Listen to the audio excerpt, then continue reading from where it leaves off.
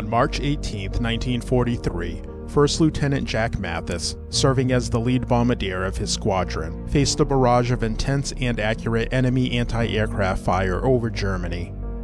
Despite being struck by enemy fire just as he commenced the crucial bomb run, upon which the entire squadron's accuracy relied, Lieutenant Mathis displayed exceptional valor.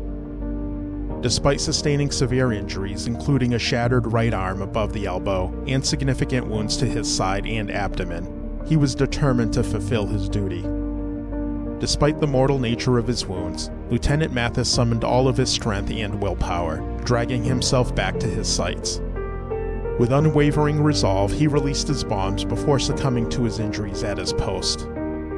His extraordinary actions ensured that his squadron's bombers hit their targets precisely, executing a devastating attack against the enemy.